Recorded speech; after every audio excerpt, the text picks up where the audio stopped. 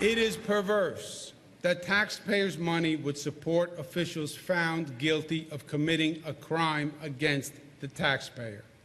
We must take state pensions from those convicted of a crime related to their government service. Anything else shows disrespect for the rule of law and for the taxpayer. Governor Andrew Cuomo at today's State of the State address calling out the idea that public officials like Dean Skelos and Sheldon Silver will be paid pensions by the state after being found guilty of a crime. Tonight we have team coverage of the State of the State, including a look at the nuts and bolts of the address itself, an analysis of Cuomo's call for better ethics and morality in state government, and reactions from other lawmakers.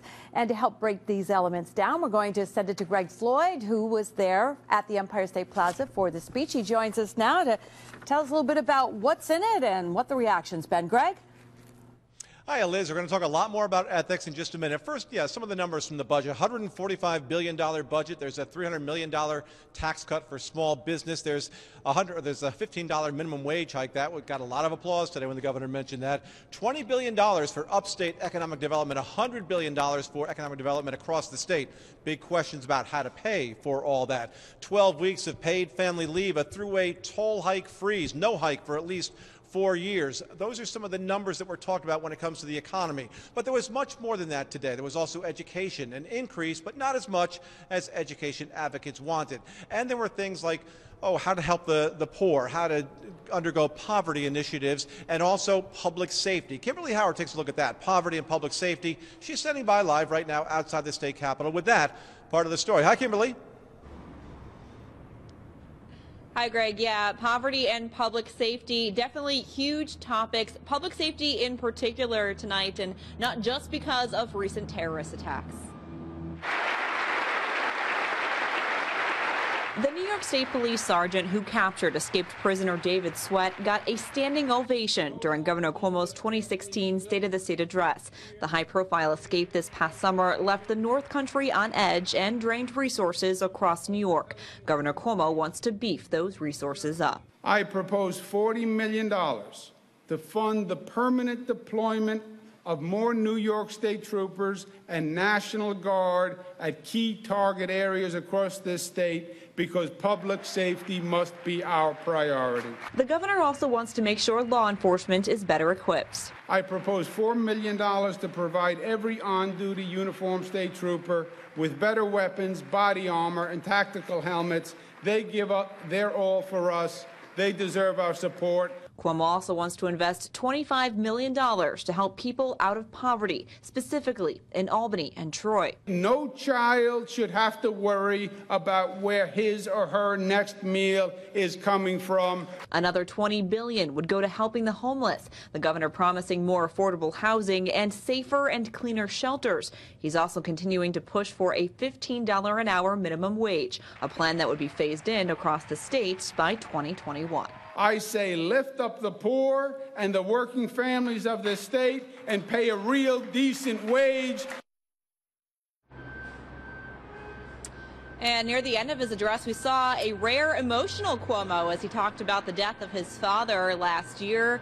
On the day of his inauguration, he ended up pushing for paid family leave after a couple of stories about his father. He also got emotional talking about his longtime girlfriend Sandra Lee's battle with breast cancer, and talked about how New York needs to bolster early detection and prevention. Greg, back to you. All right, thank you very much, Kimberly. Paid family leave got one of the biggest ovations of the day. Now, I've been covering State of the State addresses for many, many years. Never saw what I saw today. The governor at one point got heckled today, and not just by someone from out in the public. He actually got heckled by a member of the State Assembly, a new member, Charles Barron from New York City. Take a look and a listen. The poverty is high. Okay, Assemblyman. So that was right near the beginning of the speech. Mr. Barron claiming that the governor is not doing enough to help the poor, basically. You saw the governor handle it pretty well. He said, okay, you've had your time, you've been seen, you've been heard, let's move on. The number 2 man in the state assembly, Joe Morelli, actually had to basically escort Barron out of the chamber. We did talk to him afterwards. I think we're going to hear from him tonight at 11 o'clock, but he was not happy again with the governor and some of the things he was saying today and in the past as well. But again, the speech moved on. The governor got some big applause right after that happened. Ethics reform, another big topic we waited to hear about today. The governor said he will go after the pensions of corrupt lawmakers, for instance. Last year on that stage with the governor, Sheldon Silver and Dean Skello stood side by side with the governor. Since then, they were both convicted of corruption. So ethics reform, a big, big deal. How will it happen? Can it happen? Jennifer Lukey standing by with more on that part of the story. Jen? Well, Greg, those are really good questions. Some of the things the governor talked about today: closing the LLC loophole, pulling pensions from corrupt politicians, limiting outside income. It's all been talked about before. In the past, the legislature has talked and talked about it with no real results. So what's going to change now? Well, only time will tell. Taxpayers don't trust what's going on here in Albany, and they don't trust many of the people who are doing it. The recent conviction of both Dean Skellos and Sheldon Silver hasn't helped. But today the governor called for a number of ethics reforms that, if enacted, may start to change that. Now what we have to see, though, is will there be any real oomph behind what he said? The rhetoric was fine. But is he going to use his bully pulpit to go out and really make sure, or his political capital, to make sure that the legislature really follows through? Starting with the big thing that we've heard from a lot of our viewers is pensions. They get very angry when people convicted of a crime of ripping off taxpayers then walk away with a pension. Yes, and of course that will take a constitutional amendment. But before it can be put in front of voters, the legislature needs to agree. Last year, they failed to do so. What is the problem in getting that bill to the voters of New York to get that amendment that's needed? Right now, there's a conflict between the Assembly and the Senate and the governor's version.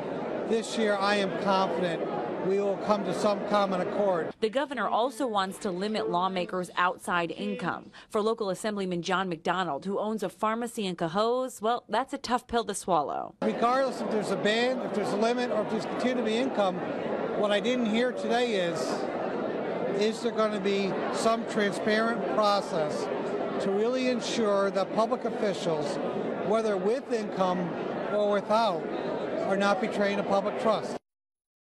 So we will see how far these proposals get when the legislature gets started on its work. As you heard, pulling pensions from those convicted of abusing their positions within the government would take a constitutional amendment, and that would need to be voted on by all of us, the taxpayers. So even if it does happen, it's still a long ways off. Greg. And it's a big issue, Jen. So many people talking about that. They want those corrupt lawmakers to forfeit their pensions. There was a deal last year, but it fell through. Now, today I went to the top 2 people in the Assembly, the Democratic leader and the Republican leader, and asked them about ethics reform point blank. Here's what they had to say.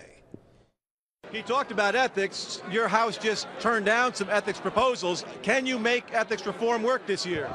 Well, you said we turned down ethics proposals. We have a work group that we put together, and we're going to be coming out with our recommendations. Those are recommendations from the minority, and I continue to, to remind people, this is a political society that the majority rules.